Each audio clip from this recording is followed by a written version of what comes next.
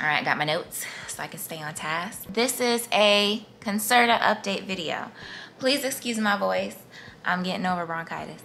Hey everybody, thank you so much for all of the views on my first day on Concerta video. I really appreciate everybody who left a comment and shared a little bit of your story with me. I am extremely touched that you all have been able to get something out of me sharing my personal story. A lot of you have been asking for updates, and in true neurodivergent fashion, it is taking me a year to give you one. I'm gonna answer some questions that I see you guys have been asking me in the comment. I will be posting a separate video on my learning disability. Also, if you have more questions that I didn't touch on in this video, you can go ahead and drop them in the comment section of this video. And later on, I might do like a quick Q&A on my story on my Instagram. If you don't follow me on Instagram, it's the same as my YouTube handle. Check me out there. I like to do like fashion stuff and hair stuff, and I also post a lot of my artwork there. All right, so here we go. Question number 1, does the medication still work for me? So I started Concerta last year in January. I would say it worked pretty well for me up to maybe about the fall of last year. I was only on, I think I started off on 18, excuse me, and I talked to my physician and we discussed moving up one dosage. So I moved from 18 to 26. When I went up in dosage, I did have some strange side effects. I had to deal with like the loss of appetite and the nausea all over again. But also what was really strange was I was having extremely vivid dreams, almost to the point where I didn't feel like I was getting rest while I was asleep. And I was about ready to stop taking the medication. I talked to my doctor. She thought that those symptoms were strange because vivid dreams is actually a result of withdrawal. So I don't know, but I think medication affects people differently. So whatever. So I went up in dosage, and I feel like going up in dosage did work. I think we all kind of know that when you're taking a stimulant medication, sometimes your body gets used to it or whatever, and the effects, or it's not as strong and it doesn't affect you as strongly as it did in the beginning, which happened with me. But what I did, I guess, to kind of combat that, I don't take my meds every day. And then there was some times throughout the year where I wasn't taking it for like a week or two, like when I was going on vacation, or just recently I didn't take meds for about almost 3 weeks. I just started back a week ago, and that's because my insurance changed because I transitioned to part-time with my job. And so instead of taking the name brand Concerta, I'm actually taking the generic brand. Woo! Question number 2, how do I deal with the nausea? So I don't really feel the nausea as much now. What I do experience is loss of appetite, so I try to make sure I eat before the medication really like takes effect. But throughout the day, like I don't really eat much unless it's fruit, or I'll make sure I have a smoothie or something, but I'm not really eating heavy. I don't have an appetite really until like 5-ish, 6-ish, and then I'm ravenous. But before, when I was dealing, you know, having the nausea towards the beginning, I would say when the effects were pretty strong, I would just make sure I ate before I took the meds, or like right after I took the pill. Do I take it every day? No, I don't take it every day. Most times I don't take it on the weekend unless I have a lot of like office work I feel like I need to do for myself. So I work for myself as a full-time artist, graphic designer, and I have several other businesses. A jewelry and houseware business. Things that are more hands-on, so if I'm doing an event, I don't feel like I need to take my meds because I'm talking to people, I'm doing hands-on things. Those are things that I kind of do naturally and I enjoy more versus sitting at a computer answering emails, filling out my calendar, writing out the list for my day, sending invoices, that kind of stuff I'll take meds for. So my job, I actually transitioned to part-time with them, and I'm transitioning to just be a graphic designer with them, which is better for me. I won't be doing all of the marketing things that and all of the writing stuff, all that stuff that with my other businesses and things like that, it just was too demanding, I think, for me and my condition and everything. Do I recommend Concerta? I recommend whatever your doctor recommends for you. Everyone reacts to medication differently. My sister, I don't know if I mentioned in the last video, but my little sister, after I went ahead and started getting diagnosed and doing the medication and seeing a doctor regularly about that stuff, my sister actually, my mom thought it'd be great for my sister to go ahead and get tested. So anyway, yes, she has ADHD, and the doctor recommended, you know, medication, and they told her, or the doctor, I don't know who, they told the doctor that I take Concerta, so the doctor was like, oh, well, it'll probably work for her too. Long story short, she was having more severe side effects than me, and so just recently they switched her medication to something else. So it's really what works for you, what side effects you feel like you're able to bear, but talk to your doctor. I am not a doctor. I am not liable. You go talk to your doctor. Do what's best for you. Alex is doing what's best for her. Concerta side effects for me now, or you know, the generic brand now, I would say something I noticed that was pretty strange when I first started taking it was one day I went to go do yoga, and it's like an intense whatever yoga, and they heat the room or something like that. I don't remember exactly the conditions because it was like all the way last year. But when I got home after doing yoga, I felt like I was about to pass out because I take my medication in the morning. My yoga class was about 30 minutes after I took my meds. And so when I got home, I think I almost passed out. I got like really lightheaded, and I had to hold something to steady myself. And I really felt like I was just about to just lights out. So I had to sit down for a minute. I don't know what that is. I don't know if that's high blood pressure or whatever. My doctor now has me monitoring my blood pressure with Concerta, monitoring them. Oh, and if you guys are wondering, I did take my medication this morning because I have a busy day, so I'm trying to film this video and give it to y'all in the middle of my busy day. So that, I don't know if that's something anyone else has experienced, but that was something that I experienced. It kind of scared me a little bit, but then I hadn't had an experience like that again. So I don't know if that was just at the beginning, but let me go back to my list. So side effects that I'm experiencing now after a year of taking the medication, really weird. I get these random bruises, and so like I'm kind of clumsy, I bump into things a lot, but it's like the bruise goes to 10. Like 2 days ago I found a bruise about the size of a dime, and it was purple on my leg, and I was like, where did that come from? I don't even know where they're coming from most of the time. So I realized that I'm bruising fairly easily off of Concerta, more easily than I was before I started taking it. Vivid dreams, I've noticed the vivid dreams more if I take a break from the meds and then I start taking them again. That's when I get vivid dreams, and it's frustrating because I don't feel like I'm getting any rest, but it doesn't happen so much that I'm like, I can't take it altogether. I think last year around the fall, that was when it was pretty bad, when I went up in my dosage, and then just recently when I started taking it again after not taking it for about 3 weeks. Loss of appetite, y'all have heard me talk about that plenty. It's not as frustrating for me because it's not something that bothers me too much. And so like if I have a plate of food that I'd normally eat sometimes during the day when I'm on meds, it takes me forever to eat it because I'm just like, I feel like I'm going through the motions, and I love to eat. So it's like, I'm just trying to put food in my belly at this point. But then around the end of the day when it starts to wear off, I'm like Tyrannosaurus Rex, just like.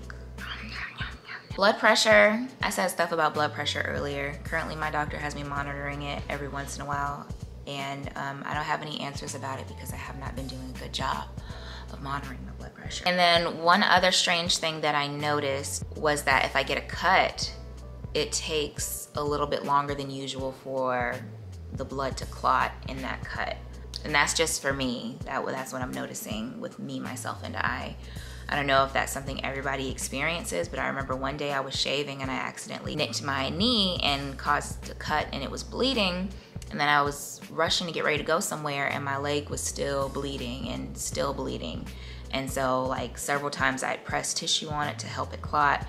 And when I removed the tissue, I'm thinking, okay, we're good. And then it started bleeding again. So don't worry about me. I'm gonna talk about it with my doctor. I don't want you guys to tell me anything scary in the comments, please. Okay, how do you get tested for ADHD? There are some online evaluations you can go do if you don't wanna go see a doctor, or if you can't afford to go see a doctor, if you don't have health care.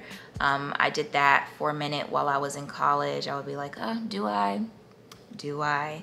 And then it'd be like, you do. And eventually I went to go see a professional, and the way that they test you, they'll give you an IQ test. There's several different kinds of tests they can give you, that some are just like different types of tests, others are testing for specific things.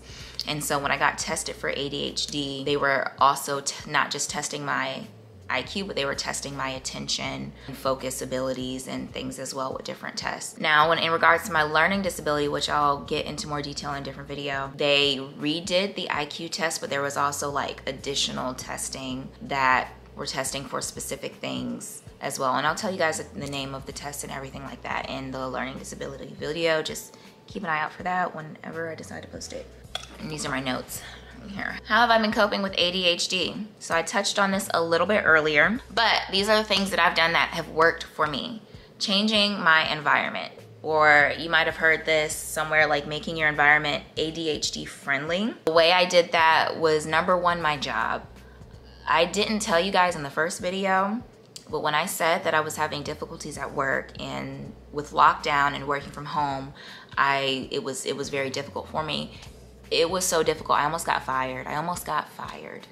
That's how bad it was. And I remember reading some of the comments in that video, and someone else, you know, experiencing adult ADHD has had difficulties with that as well. Like it's hard for them to keep down a job. My job required me to be sitting at my desk for hours at a time, planning out calendars, writing articles, doing a lot of research, being able to follow up with, you know, on lots of different emails on so many different types of things. And not only that, like I was the marketing person, graphic designer, social media person, and those are like kind of like 3 separate jobs within themselves. So trying to keep up with all of that, I wasn't doing a good job of it. And I wasn't on medication at the time, and I almost got fired. So as of last year, towards the middle of last year, probably in the fall is when the transition took place, my businesses outside of my job were starting to demand more of my time. And I started to realize, like, you know, I need to invest more time in my businesses and my passions, because I feel like if I invest that time, that money will come back to me. You know, it's my, I mean, I work for myself now, but it's always been my goal to work for myself. So I approached my boss, and I kind of wrote out a proposal about me transitioning my job description or my duties to just graphic design. And my job is a very supportive place. Like when I say I almost got fired, it wasn't like they were gonna just boot me out the door and that was gonna be it. But it started with conversations about, like, you know, Alex, what's going on?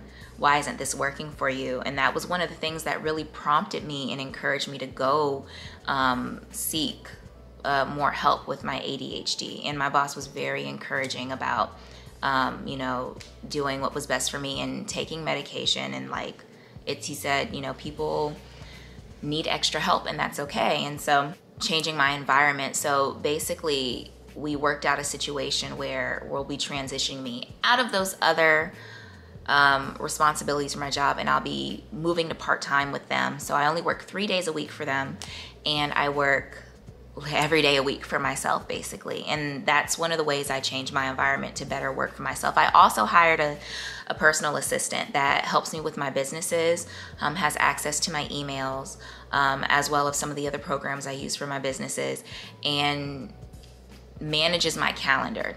And so when I have different conversations about different things, about events and stuff with other people, I screenshot it and send it to her. She gets it on my calendar, and she constantly reminds me of things and lets me know at the beginning of the day what I have going on for the day. And so those are things that I've done to help me change my environment, change my job, inform my friends and family.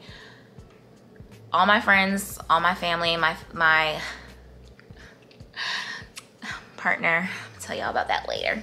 But everyone knows about my diagnosis, sees, and how I cope, and that I'm on medication. And it's, you know, you sometimes feel like, oh, it's all in my head, my mental disability, oh, I'm making it up. But one thing that's kind of confirmed that for me is my friends and family can tell if I took my medication this morning or not. And it's funny because it's like, you didn't take your medicine today, did you?